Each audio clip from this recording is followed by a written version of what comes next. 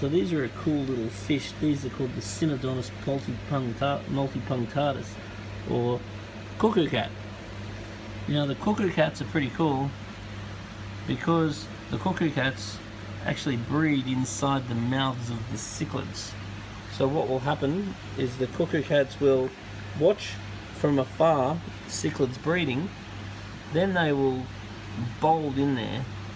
They'll drop an egg, fertilise the egg and piss off before the cichlid even knows what's going on.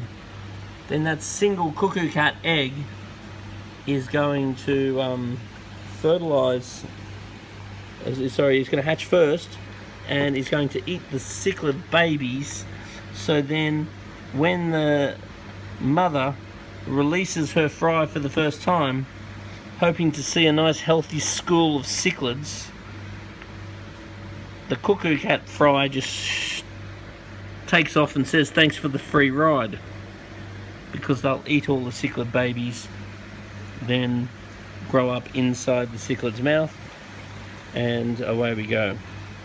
Actually, they're a real favourite fish of mine. I really love the cuckoo cats, but lately every time I see them I think of a customer who called them Cuckold cats.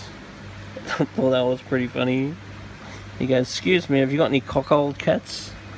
I'm like, "Oh no, I don't have any Cuckold cats." Anyway, I think that's pretty funny. A male fish that likes watching his missus get fertilised by other male fish.